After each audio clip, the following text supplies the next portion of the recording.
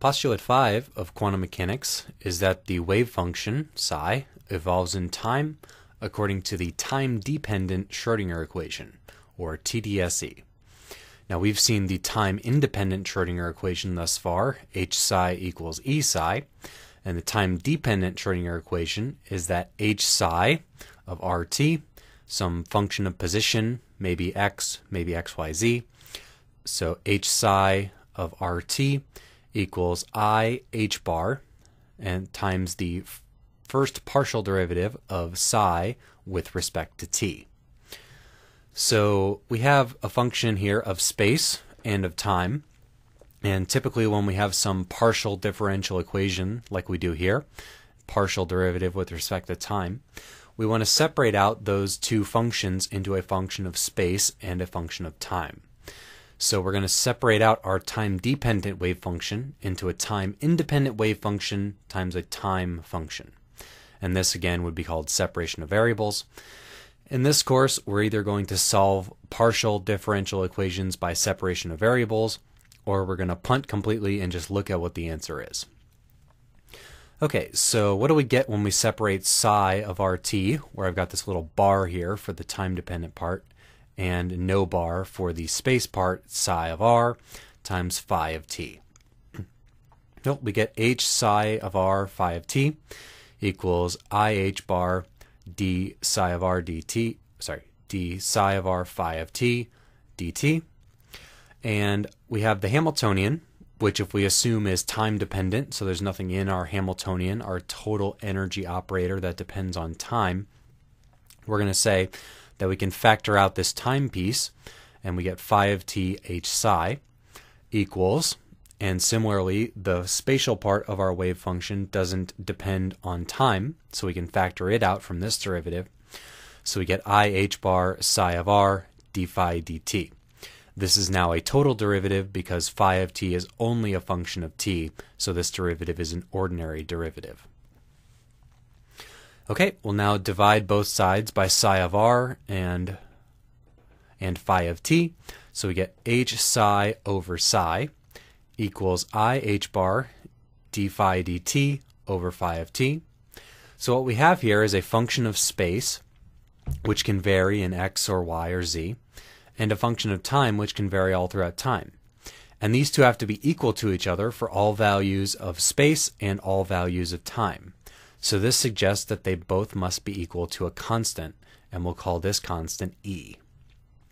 Okay, so when we look at the spatial part, we have h psi over psi equals E, multiply both sides times psi, and we have h psi equals E psi. So this separation of variables approach gives us the time-independent Schrodinger equation, the TISE, that we've been working with thus far with the particle in a box and some sample problems.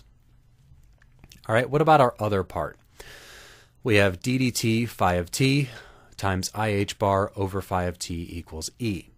So we can do some algebraic rearrangement there, multiply everything times phi of t, divide by I h bar, or equivalently multiply times minus I over h bar.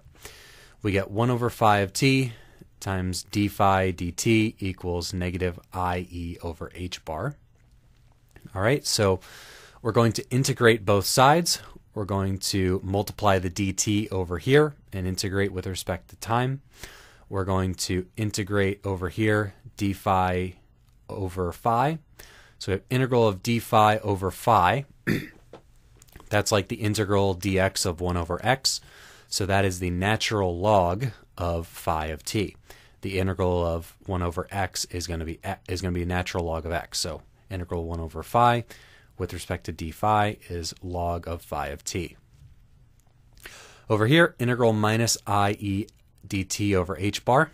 Everything in here is a constant, so it just gives us minus IE t over h bar. We can take the exponent of both sides. We'll get e to the log of phi, cancels and gives us phi. E to the minus IET over h bar over here. So we have phi of t equals e to the minus IET over h bar. Now this E here, note that that's our energy from the time-independent Schrodinger equation. So what does this tell us? This tells us that our time portion of our time-dependent wave function is just a plane wave. It's a complex exponential. It's something that rotates around the complex plane in time. We'll look at this a few videos in the future in an animation to see how this works. But this number, notice when we multiply, its complex conjugate is e to the I et over h bar. Its complex conjugate is 1 over this number. So when we do phi star times phi, we're just going to get 1. So it's not actually affecting the magnitude or the position of the wave function. It's just rotating around the complex plane in time. And we'll see the implications of that in a few future videos. So that's our spatial part, is from the time-independent wave function, and we get our time part from what the energy of that function is. So our total wave function, if we're an eigenfunction of our Schrodinger equation, psi of RT equals psi of R, our spatial part, times the time piece, a complex exponential, e to the minus I et over h bar.